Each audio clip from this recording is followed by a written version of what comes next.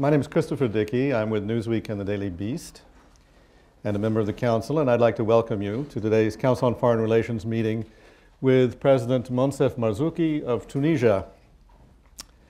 And I have this little script that I have to read that they give you. I'm sure you're all familiar with this, probably know it by heart. I'd also like to welcome the CFR members around the nation and the world who are participating in this meeting through the live stream and via video conference from Washington, D.C. We will hear from them during the question and answer session, and Chris Tuttle, who's the director of the Council on Foreign Relations Washington meetings, is moderating from Washington. Our next meeting is with Foreign Minister Hoshyar Zebari of Iraq this evening at 5:30 to 7 o'clock. And I hope you'll be here for that too. So, President Marzuki, before he was President Marzuki, was known as one of the great fighters for human rights in North Africa and the Arab world, and in the world, I would say. He was forced to live in exile for many years under the Ben Ali dictatorship. He often fought for the freedom to speak of what were then the most hated and vilified groups in Tunisia, those associated with Ennahda and Rashid Ghannouchi, who was also in exile. And now that those people are hugely influential in running Tunisia, Mr. Marzuki, President Marzuki, has the office that he has today. And there is a sense of, I think, familiarity and almost camaraderie between you and those groups, although you are not anyone who could be classified as an Islamist, as I understand it. So what we want to talk about today is a little bit about the Arab Spring, which was launched in Tunisia, and where things are going now, that the Arab Spring looks like hell in a lot of countries. I had the feeling that sometimes when I look at what happened in Tunisia, it's a little bit like, if any of you, I think most of you remember, Slovenia in the Balkans. They broke away from Yugoslavia, came away more or less safe and sound, and everything else fell apart and went to hell. Is Tunisia going to remain safe and sound given all the turmoil that exists now? Of course, this is what I hope, but you know, Tunisia is not an island, and when you have on your border, you have a country like Libya where you know, the level of violence is extremely high, and when you have the situation you got in Egypt, and when you have also the situation in Syria. Syria is becoming an eternal problem because we have a lot of young people going to Syria. More than 500 jihadists, Tunisian jihadists are in Syria, and we're very afraid that when they come back to Tunisia, you know, it will be the same thing that happened with Algeria. You probably know that in the 80s, a lot of Algerians went to Afghanistan, and then they come back to Algeria, and this was the beginning of hell in Algeria too. So we are doing our best in Tunisia, you know, to control the situation. We think that we have a wise population. We think that we have you know. Of course, we do have a disciplined and professional army. We think that we are a middle-class society, etc., etc. But you know, nobody can be sure of what could happen. Last year I was here, and I remember that I was asked many questions about the outcome of the Arab Spring. I was very optimistic at that time. I wouldn't say that I am now pessimistic. I would say, like I said yesterday, that I am pissy-optimistic, because because it turned out to be the situation is much more complex and much more difficult than I thought. Yes, we can achieve the transition in Tunisia, but once again we are not alone. And when we see what's happening in Libya, in Egypt, in Syria, we can be a little bit upset. But once again, I have to repeat that you cannot say, well, it's a failure or it's a success. We need time. You know, you cannot say that the revolution is a success or a failure before, let's say, a decade. When you think that French Revolution, for instance, they had to wait more than 70 years before having the Third Republic, which was probably the success of the French Revolution. So you cannot expect Arabs or any country, you know, to achieve the goals of revolution in just 2 or 3 years. So we have to be we have to be very careful. I'm very careful, but I think that the outcome would be quite different from a country to another. And that Tunisia, I wouldn't say you can bet on Tunisia, but I'm still confident that we could succeed. But of course, nobody knows. Wow. Well, I think that's an honest interpretation of events. Mm-hmm. When we talk about threats to Tunisia, we can also talk about Tunisia's advantages. You say that it's a middle-class society. It has a long history under Habib Bourguiba, certainly, of becoming what we would call a more westernized society. Mm-hmm. Women's rights have been enshrined for a very long time. Yeah. One of the questions that comes up as we look at Tunisia now, even if we put aside all those threats that you described, is whether that spirit in Tunisia, that in many ways made it very strong and resilient, can continue under the present government and as the new constitution takes shape, which is very slow taking shape. Mm-hmm. I mean, will, for instance, the rights of women in Tunisia be as solidly enshrined now as they were in the 1950s? Of course. But let me just give you a brief description of what's happening in Tunisia. Now we are facing major three challenges. So otherwise you cannot understand the whole situation. The first challenge that we are, is the terrorist challenge. We didn't expect Tunisia to have this problem. I think last year, the government, myself and the government, we underestimated this threat because we didn't accept that this situation would worsen in Mali, in Libya, and so forth. So now we have to deal with this problem, unexpected problem. The second problem is reaching a consensus, which was our choice, turned out to be extremely difficult. We didn't think that it would be that hard. But we still stick to this choice because you saw what happened in Egypt. What happened in Egypt is because they didn't have this national dialogue going on for months and 4 years like we have in Tunisia. So even if it's difficult, even if it takes time, we are going to stick to this choice. And this third challenge is the economic problem, because we have had this revolution because of the high level of poverty, the high level of people without jobs, young people without jobs, and so forth.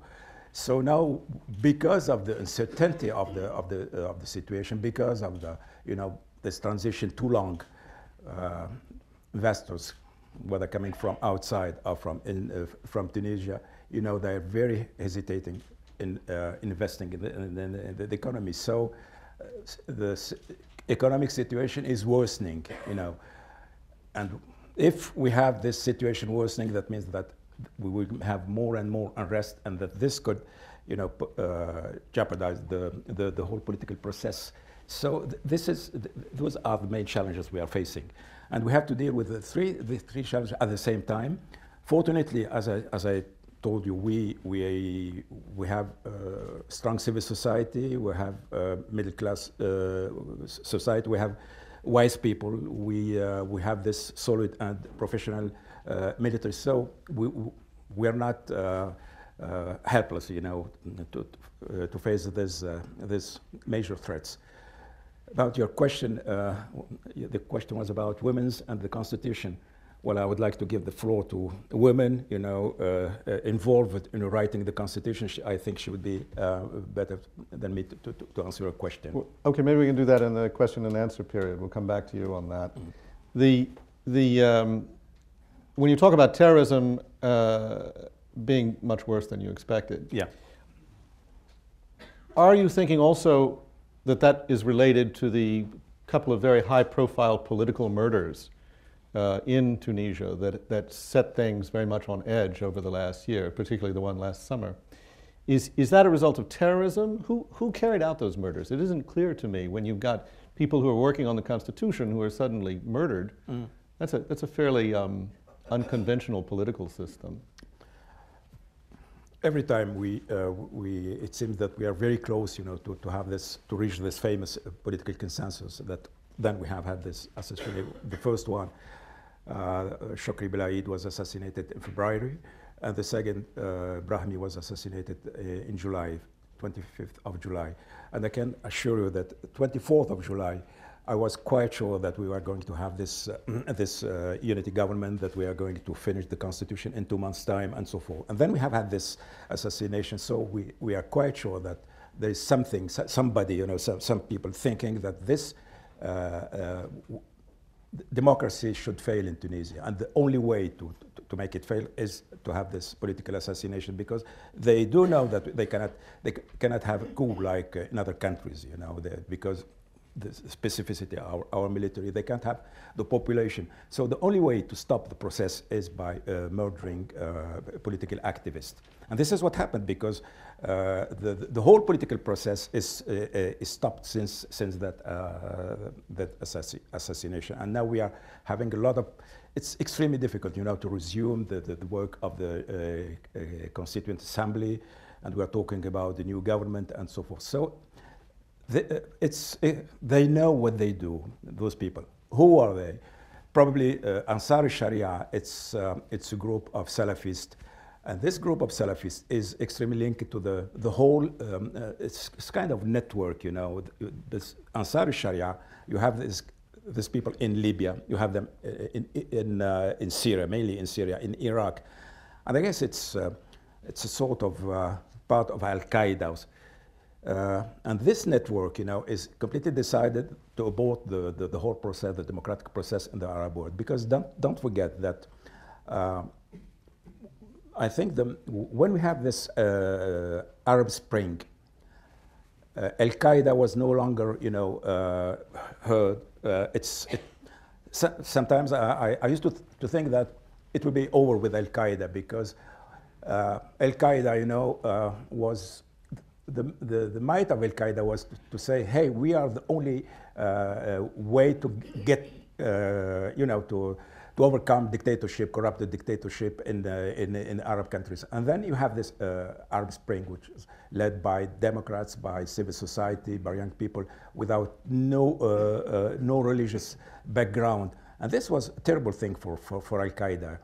And now I think Al-Qaeda and this network of terrorists, they believe that it's now their time, to go and to stop the political process. So you will have a renewal of the Islamist, the extremist Islamist movement.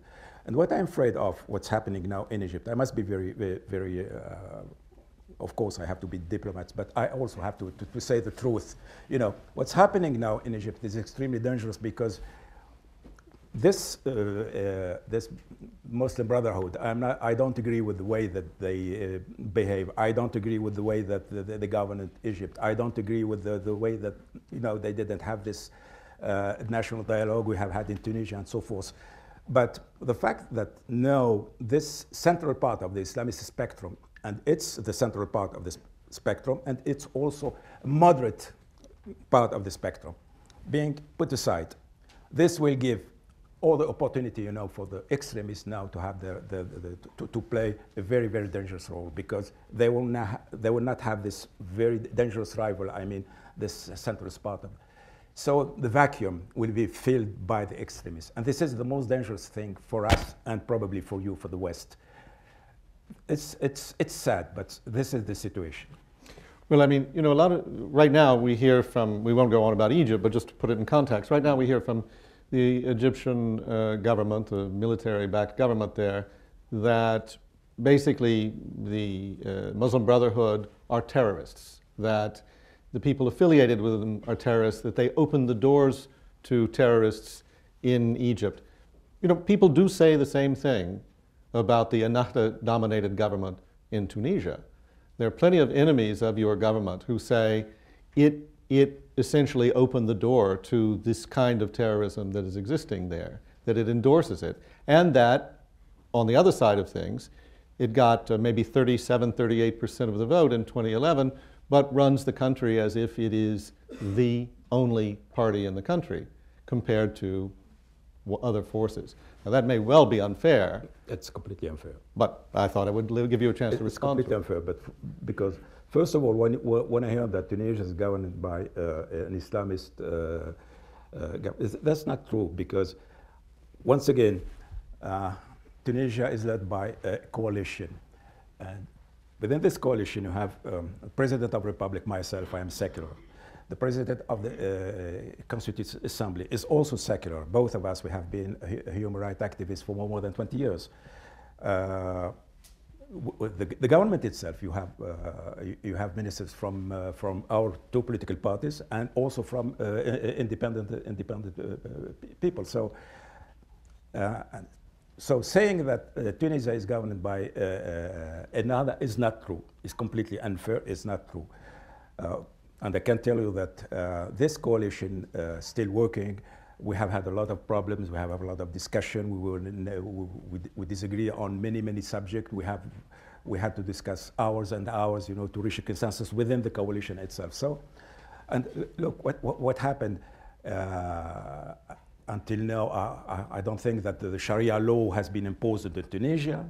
I never heard that the government, imposed the Sharia or anything else. So it's a nonsense to say that another is ruling Tunisia. Another is part of this coalition. And you probably know that another has accepted that the next prime minister would be an independent, so we would go to elections, and everybody is quite sure that this election would be fair and transparent and so forth. The second point about the relationship between another and terrorism, I know another people for more than 20 years, because when I was the chair of the Human Rights League and they were in prison, we accepted in the Human Rights League to defend them because we are quite sure that we are peaceful people and they never use force. It was the first condition, to accept, to protect and to defend the rights. But I must confess that the beginning, after the revolution, we underestimated the level of danger of terrorists. And myself, I was part of this mistake. But how could you imagine that we are going to have political assassination, that we could have people coming from Mali? Who could foresaw that something would happen in Mali, So, but now we probably know that Mr. Ali Larid, who is the Prime Minister, had a press conference 2 weeks ago and said that Ansar Sharia is a terrorist group. He said it very clearly, and now we have the security forces, the army. We are all the time behind those guys. And the Islamists are also part of this repression of the jihadists. And I can assure you that for the extremists, the most hated enemy are not the secular, but the Islamists of Nahda. Okay. I think now we'll open the floor to questions. I think if I could ask you a question, just quickly, if we could give you a microphone. I know you've been working on the Constitution. And please don't give us a discourse on constitutional law here. No. But I would just love to know whether you think at the end of the day, the rights of women in Tunisia, as they have been understood since Habib Bourguiba in the 1950s, will be guaranteed by the new constitution. Look, I think I have an important vantage point here because I'm a member of the Constituent Assembly, also a member of the committee that drafts the preamble, the fundamental principle, and the rules to amend the Constitution. And I've spent most of pretty much a year and a half debating with my colleagues. And I can tell you from the very, very beginning, we wanted to enshrine the legacy of fights for the rights of women right in the preamble, because we said right at the beginning that women and men, citizens, are equal in rights and duties. And I think we've always said the preamble is the spirit of the Constitution. The preamble is here to guide the Constitution, to lead the way. And when we start discussing, it was really important to start with that very strong statement. Now, I'm just, sometimes I'm wondering, how can we top that if in our preamble we say men and women are equal? And it's a very clear sentence. I think you can't really make a mistake on interpretation. Now, there have been a discussion in the committees at the same time than the preamble committees. And that is the reason why there might have not been a good coordination. And some of the committees wrote articles when they were saying that women are the complementary of men, etc. But what happened when we coordinated, then they saw that the preamble, our group, enshrined the rights of women right away. So they streamlined everything, and now it's pretty much, guaranteed. I mean, again, writing a constitution is not what will guarantee this. It's a strong statement, and then we need a strong civil society, we need a strong organization, and I think in Tunisia we are very lucky to have that. Thank you.